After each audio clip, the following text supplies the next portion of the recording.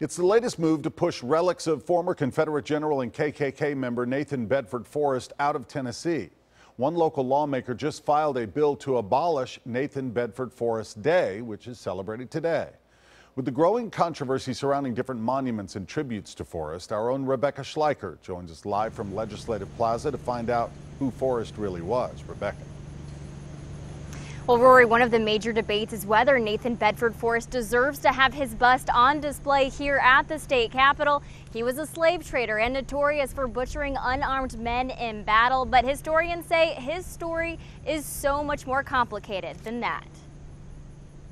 There are all sorts of stories about him. He had something like, I think it was 7 horses shot out from under him in battle. He lived 150 years ago, but in 2015, the controversy surrounding Nathan Bedford Forrest is reaching a boiling point. We don't need to celebrate one of the founders of the Ku Klux Klan as one of our primary celebration days in Tennessee. Monday, Rep. Mike Stewart filed a bill to abolish a day in his honor. 6 days earlier, Nashville's Metro Council moved to cover the highway monument to Forrest with brush. That statute and those flags do not represent the values of Nashville. And soon, the Capitol Commission will discuss whether the bust of Forrest belongs on state grounds at all. Tennessee State Museum curator Jim Hoobler also curates for the Capitol. He was against the bust when it was placed in the 80s, but now... I think it's part of our story. It's part of what made us who we are. And if you forget where you come from and how you got here, you might have to go through the whole thing again.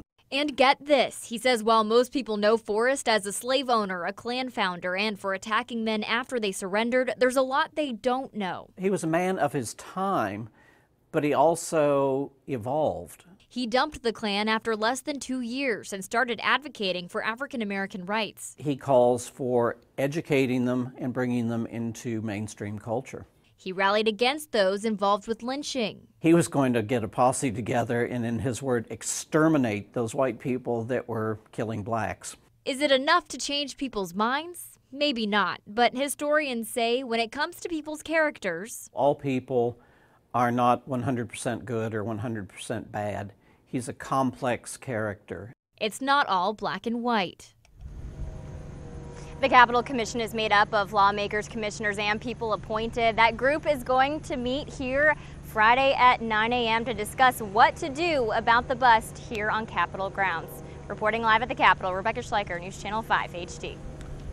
The bust at the Capitol is right across from a relic of David Farragut, a Tennessee-born admiral for the U.S. Navy during the Civil War. Curator Jim Hoobler says the two together tell the story of how Tennessee was divided between allegiance to the U.S. and the Confederacy during the war.